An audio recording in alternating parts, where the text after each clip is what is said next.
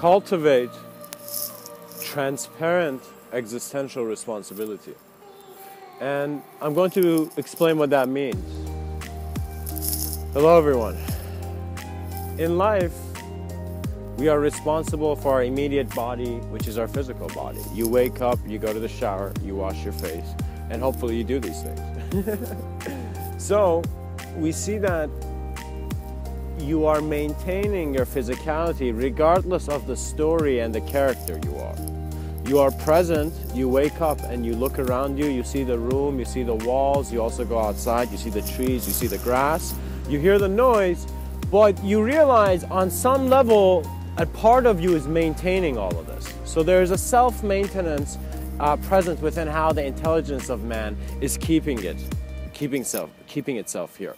So what that means is that you see that because you're present, because you exist, you just have the most immediate existential responsibility of being present. So that is what you are in this plane. Now, when I say cultivate transparent existential responsibility, what that means is that through transparent views of life, in other words, through moments in life where you feel more as an observer, not an observer watching someone else, as an observer observing your whole moment of being, right? And so let's say as you feel this observer, you suddenly get a sense of sympathy or empathy simply because you are observing more of the reality in which another person's suffering could be in. So what that means is that self-awareness and this path where many people go into becoming more sensitive, life-sensitive, they suddenly see more suffering actually. You begin seeing lots more suffering. So the person who has the gold chain around his neck, he does see suffering. Every human being sees suffering because we're in a sense going through change and we're seeing others go through change. But to have it be real, it's not something to avoid. So there are some people who they go in a condition, the condition's not good, they leave, right? And sometimes you need to leave to be able to be a solution for your environment. However, it is important that where you are, regardless of what decision you make based on ideology next, you take complete existential responsibility for yourself. So you begin to appreciate and be happy that you are alive and present. And you need to observe the beauty of you being alive. You're alive, man. And what that really means is that sometimes we bathe in ideology and imagery to a degree that we forget what is conscious. And so we think we know what is conscious, so we stop asking. And when life sees we're too convinced, an experience comes that wakes us up. And when you know you've gone through that experience, you see that you can't live the same. What that means is that if you were like Buddha, who was trapped in his castle, which was the reality his father had made for him, because his father did not want him to go towards spirituality or mysticism or anything of the unknown or becoming a man who is in a sense like a monk or holy or whatnot. So the father kept him until he went and suddenly had this transition and suddenly saw reality and saw that it's not just sometimes how we're interpreting the story. The character in the story has a totally different understanding of reality than the storyteller. So I want to take your experience from the character to the storyteller, because it is the same experience, and it is in a sense not something I can take you to, but I can only speak it until you see that you must look at yourself for all the answers you seek. There was a time in my life where I met this person who I would ask questions from, and I wouldn't ask too many questions, but sometimes I'd be curious. I'd be like, whoa, it's as if like she's more in the know, so let me ask. And I noticed that when I would, you recognize the hollowness of your question when you know you are the answer. So what that means is that all those acts that people do not to confront something, at the end they know, gosh, I gotta go confront it.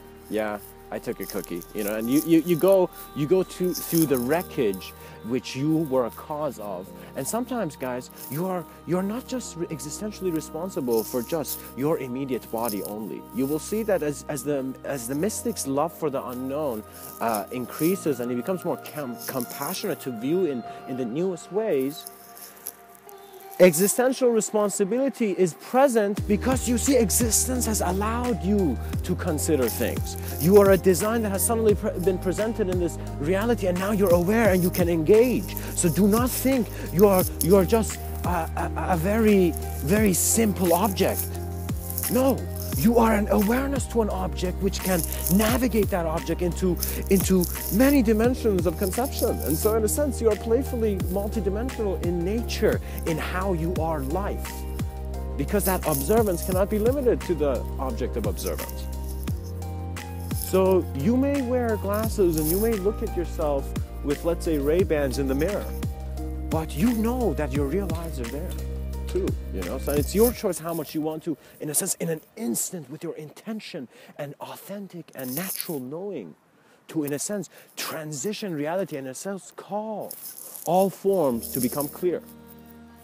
Because clarity requires an instant of your knowing. Transcendence is not a game, and so when the game dissolves into direct experience of all that is, very playfully said, you will see that you're no longer the same you, to even have the same responsibilities as the same you. So, for example, you're no longer the 5-year-old self.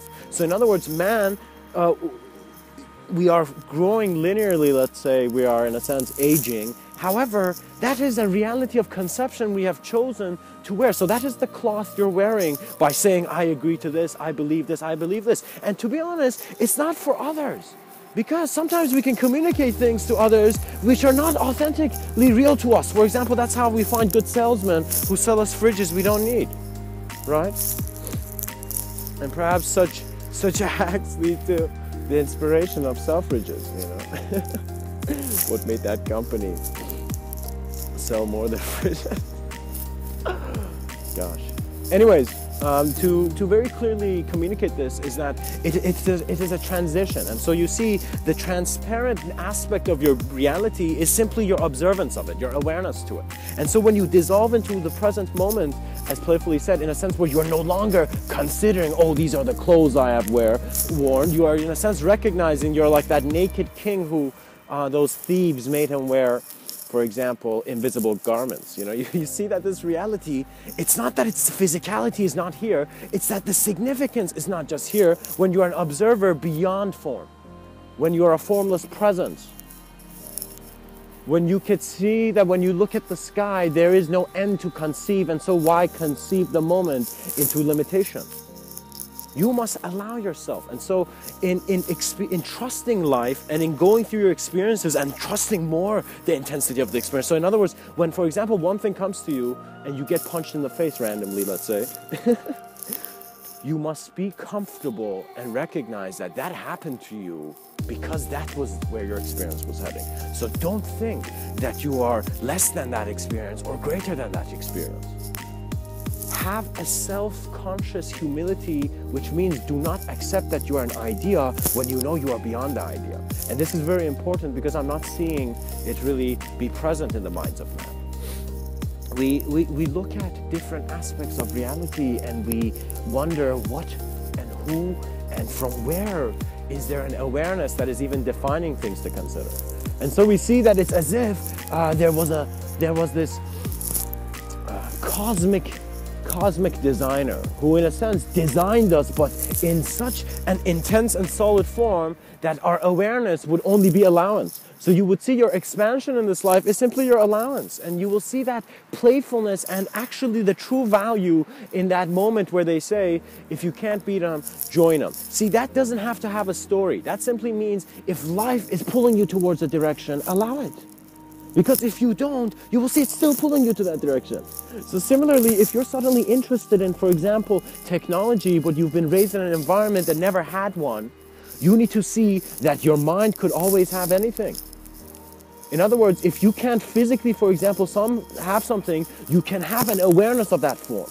And so how intensely you make that form real for you is up to you. That is simply the pilot of consciousness, is subtler experiences where you see that the simultaneous realities are in man's ability to communicate, to then open up a greater view of movement. So what that means, it's funny, it's like man needs to spiral and move up at the same time. Do you know what I mean? In other words, move both horizontally and vertically at the same time. So it's like the spiraling network of how consciousness is recognizing it is using both duality to lift up. So you're using all the good forms and the bad forms to then be this sense of reference to then use them. So in other words, when you speak, you're using a collection of words. You're not thinking in your head, oh, I have this word in the bag, this word in the bag, this word in the bag. You know, it's not a file cabinet in your mind. It simply projects itself when you have an intention as an energy to present something. So when you have an intention to present yourself to yourself, that is when the presence of you becomes very amplified. You begin to see that you're no longer looking at yourself in your eyes, but life is looking at you in ways where it is always within you. What that means is it takes you beyond your ability to conceive limitation. You are pulled by your greater experience. And so you need to allow this, because the intensity of it means that the advanced communicator just opens up to in how many ways he can be, but he's not consciously using it. So what that means is that some people sometimes they have experiences of projection and experiences of movement. That means suddenly you, instead of you going down up the stairs and looking at the whole museum properly, you just went on one floor and stopped. So what that means is you cannot move beyond. You will not have the inspiration if you do not observe your limitation. You will not have inspiration if you're constantly seeing, okay, this object, it looks like this, and I look like it, so I can't do anything. You know, if you have this view in which the objectified reality is limiting the vastness of your mind, then that is when the veil must be torn apart from inside. You must realize it is not up to anyone else to reveal truth to you. You are your center of truth. You are the origin of its awareness. And so the self-awareness beyond man's mechanical instrument or biological instruments is the originator of form. So what that means is that our way of thinking of designing things is to first work with a spectrum that's, for example, already separated. So what that means is that there are different levels of self-awareness in which a designer can apply a sense of creativity to reality as a being. So what that means is that an advanced communicator sees that he has acknowledged all words, which are simply all the bodies. But now he's also acknowledging how the words are being used by an intelligence. So you see, when you move your physical body, when you move your bodies of thought, you begin getting excited. You begin moving into a state of state. So you're moving up the spiral of self-awareness, right? And in a sense, it's always going back within itself. You'll discover this as your nature shows you the presence of self-reflection. There are certain aspects to this plane of reality which self-reflectively you get an observance to even be present in that dynamic.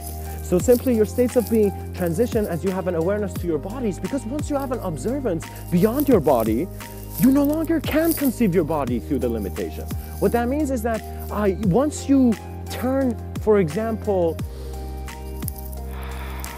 24, you're no longer, for example, the same person you were, for example, when you were, let's say, 5 years old or something. You would see how reality is not convinced, and that is why it is allowing itself to grow.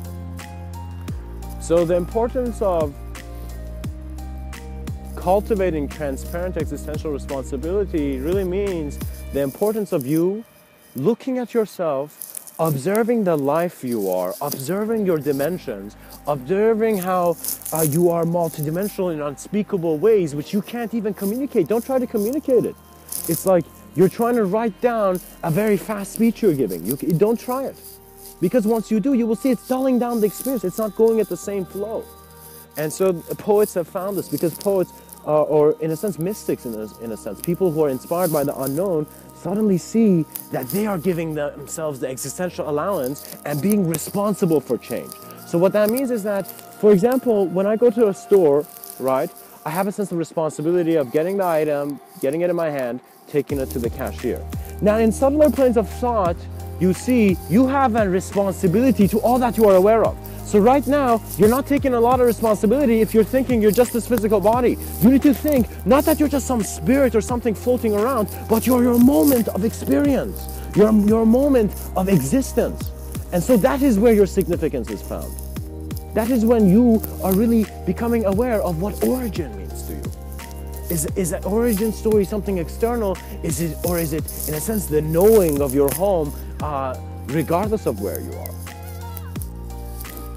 So existential responsibility, you will kind of realize, oh, nice. So that's why the Dalai Lama was doing it. Because he saw that man's psychology is affected by his communication. And if we are agitated into communicating in ways that are constantly creating our illusions, while some people are trying to create the clarity beyond the illusion, that is when you see that there is more to what you think.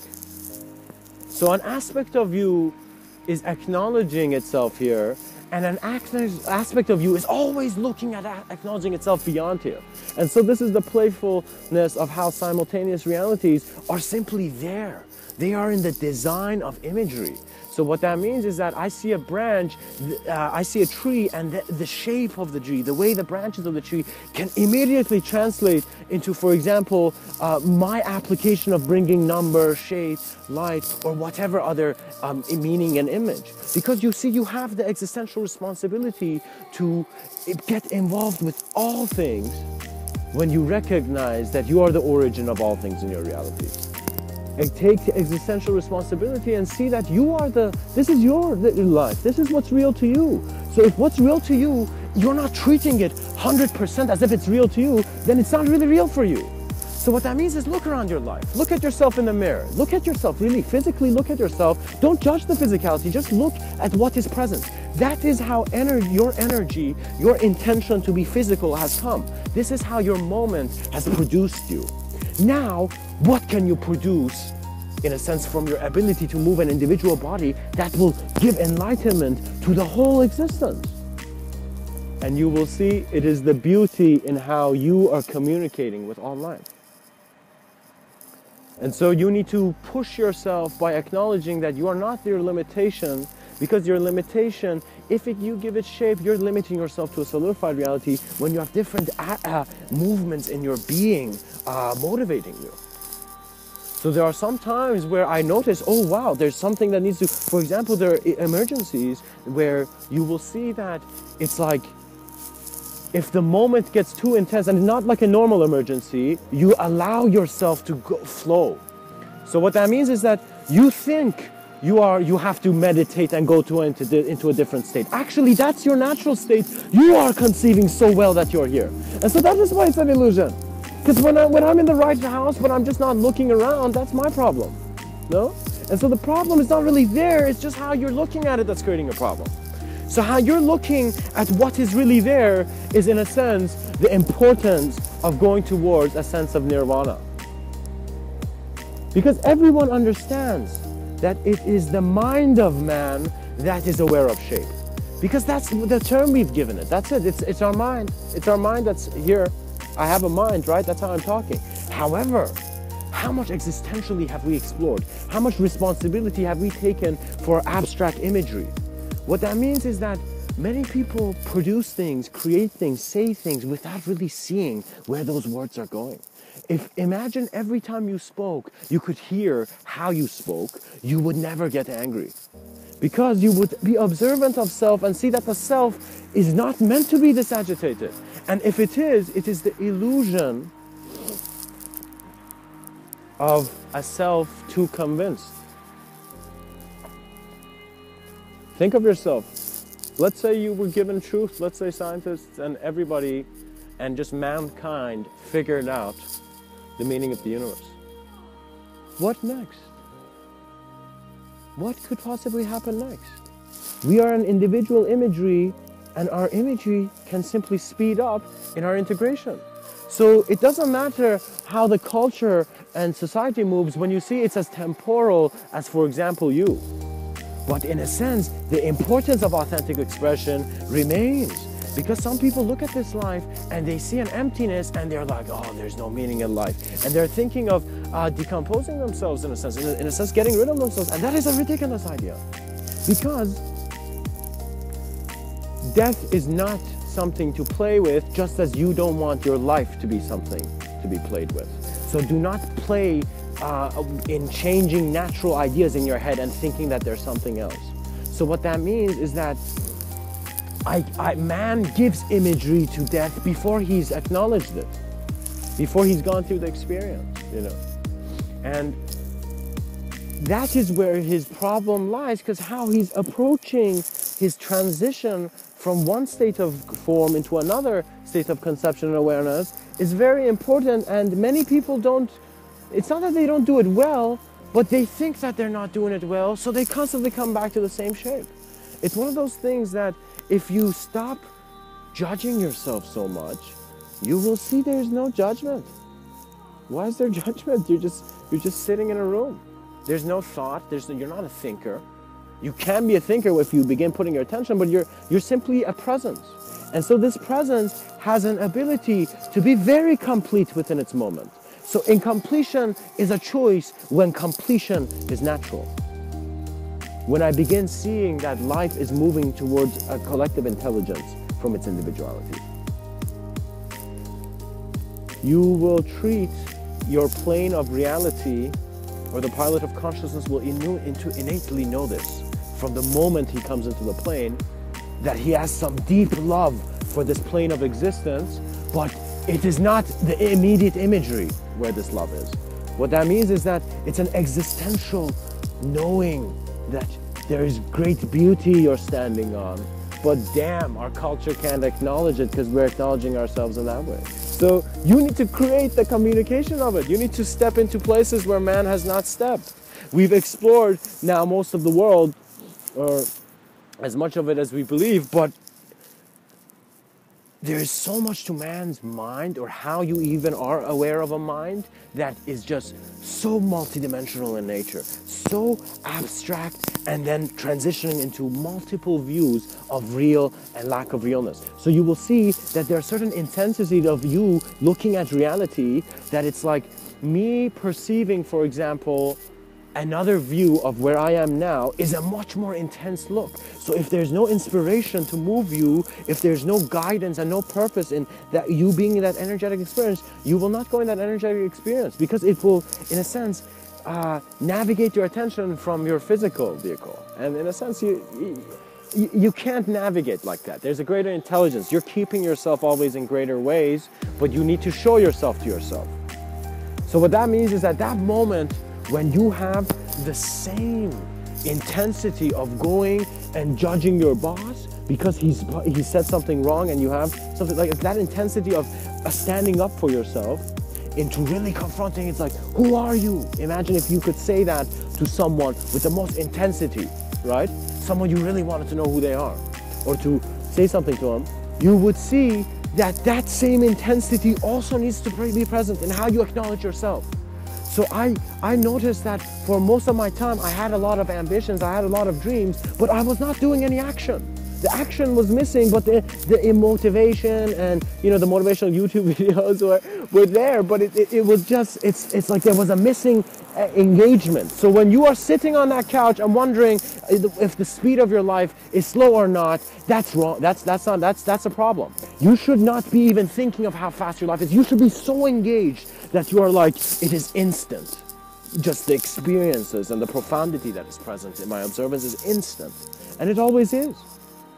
Trust me, it is. Because in an instant, you know who you are. You know where your home is. So that certainty in the application of form within this hologram is important. Because man will discover that it's not that these hands will create the machinery that will guide him to the technologies that would guide him from his transcendence. He will see that the hands that will guide his present reality will be his own more greater sense of self-awareness, guiding the limited associations of a self. So right now, are you limited by how you thought when you were a 5-year-old? Or in a sense, let me say it like this. Do you feel you know more than your 5-year-old self? And you'll be like, of course I do. Look at, I've lived much more. So, know that even this sense of position, which who you are right now, is 5-year-old in a much more transcendental way in regards to other intelligences and aspects of how you are navigating yourself. Cultivate transparent existential responsibility and become that compassion that emanates from the Dalai Lama's eyes when he sees that life is beautifully prospering. You know, it's as if like you are ignoring the fact that you're not in a good world because you're so convinced you're in a bad one because you're only looking at yourself. Beauty begins with an integrative view in looking at your sense of other. You take your sense of other and you make it as equal as to you, and you're like, now we are at peace, you know? And not that you bring it to a lesser point. All this is naturally done. What that means is that the way I walk, I might think about, oh, I'm going to be late for this class or what class, but I'm not thinking about how I'm walking. I know how to walk, for example, right? So how can you bring your mind into a state of acknowledgement and confrontation where you're like that advanced communicator, where every moment you're such an explorer of your unknown, such a lover of the beauty of the vastness of infinity, that you're just receiving, just, how do I say it? You will see your eyes glow, and it will be a glow that is not trying to do something, but has always done it. It's always there when it knows it's here. I hope this talk has served you. This life is very wondrous, and what that means is that there's some angles that you have not seen existentially in regards to as consciousness, in which your life can be maintained in such a fruitful way, where the seeds of your design could never be hindered by the dirt. And so you're found in a vision that has always carried you.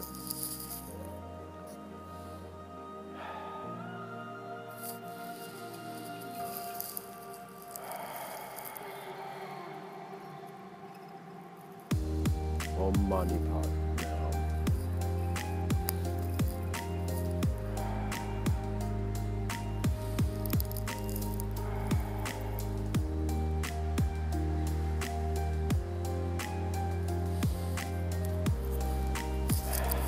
Much blessings and namaste.